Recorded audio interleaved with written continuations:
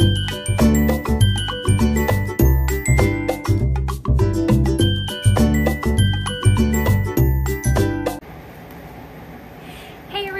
is me, Miniature Molly, and welcome back to my channel. It is Wednesday, so you know what that means. It's Weigh-In Wednesday, and I hope you're having a wonderful Wednesday, whatever you're doing. As you know, I missed last week because of the fact that I was on vacation, and then Monday's video didn't go up because we had computer problems on the weekend and we couldn't resolve them before Monday came, and so I just decided to postpone that video until next week, which, please forgive us. We are trying. The computer is an issue. But since I didn't get to update you on my end of June, I'm going to quick update you on that and then kind of transition into how this past week went for me. So in June, I ended the month with a 10-pound weight loss, but I lost 13 inches over the entirety of my body, which basically makes me super, super happy. So I lost 5 inches on my hips, 3 on my waist, 3 on my bust, and I did a thigh measurement at the beginning of the month and I lost 2 inches on my thighs, which, girl, I carry a lot of my weight on my thighs and my hips, so losing those inches makes me feel real good. With that being said, on my vacation, I decided to take a little detour and enjoy myself and just enjoy the vacation and not overthink that. But since being back, I have lost all the weight that I had gained, and I'm sitting currently pretty at 311. Does that make me feel great? No, not really, but I was very thankful that I didn't have any pluses this week, as one might say, and that I'm back at my starting point.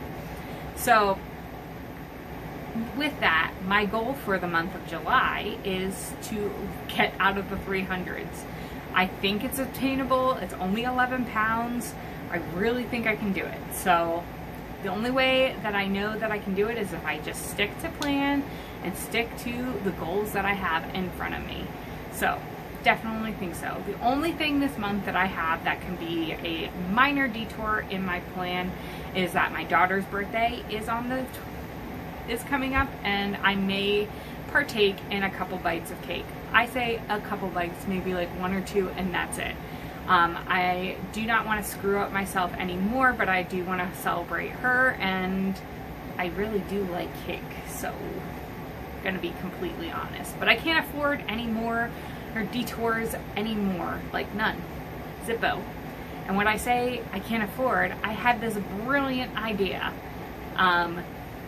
with a friend who is also on her weight loss journey, and we were talking about putting financial backing to our weeks. So getting paid to lose weight is kind of what we were thinking about doing.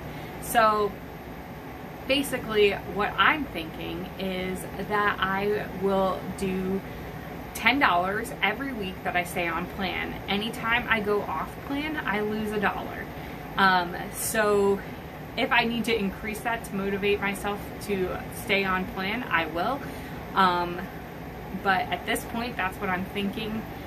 I was thinking I can afford $10 a week. You know why? Because I get at least 2 cups of coffee out a week. So I'm just going to sacrifice those 2 cups of coffee and put that money elsewhere. Where is that money going? Is I want to go on an epic trip down to Universal Studios and enjoy the Wizarding World to the fullest extent that I can. Because the last trip that I went on, it was very disappointing for me because I had only been 3 months postpartum, and I had gained so much weight during pregnancy. I didn't fit on any of the rides, and it was just very disappointing for me to only experience the Wizarding World only at half. So, like, I'm just gonna say this.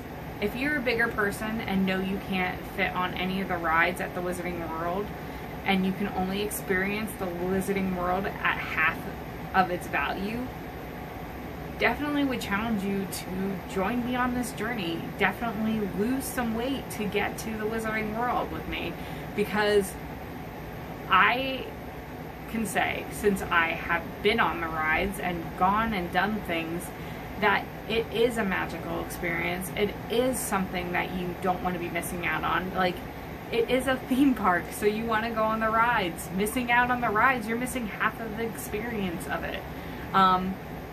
Yeah, so just want to encourage you to push forward, push for those goals, and try to get there. And that is what I'm going to do. And with that extra money that I'm going to be putting aside on every week that I am losing weight, I am going to have this nest egg for my Wizarding World. Do I think it will pay for all of my trip? No, I do not. So I may have to increase the value when I get closer to my goals, because it's going to be more difficult the longer this process goes on. But right now we're starting out at $10 a week. If this is something that you would do, is kind of charge yourself for being on plan and giving yourself money, definitely leave a comment down below and say you're in, because I think money sometimes motivates us more than other things. I mean, I'm definitely motivated by food, obviously, so I have that problem, but money also motivates me. So this will be a way for me to create a little nest egg for the most epic Universal trip ever. That's what I've been calling it in my head. So I have great big dreams, and I'm heading towards them, and part of that big dreams is getting to celebrate all the goals and all the successes that I have. So with that being said, you can create your own magic anywhere. And I love you guys. I will talk to you guys next week. Bye.